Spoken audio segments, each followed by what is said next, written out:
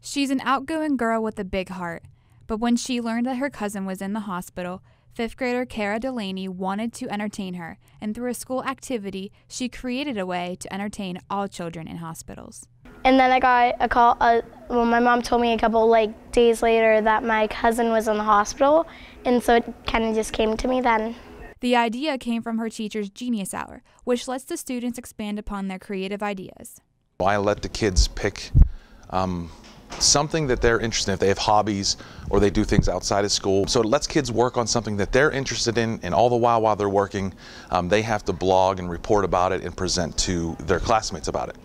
Through Genius Hour, Cara created Crayons with Care, where she collects art supplies to entertain and occupy the children while they are staying in the hospital. The cause has created a wave of support to help Cara. Actually, I thought I was going to get nowhere with it.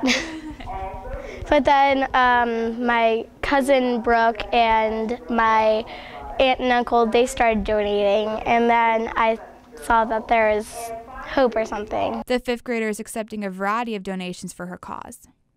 Any kind of art supplies, like coloring books, crayons, colored pencils.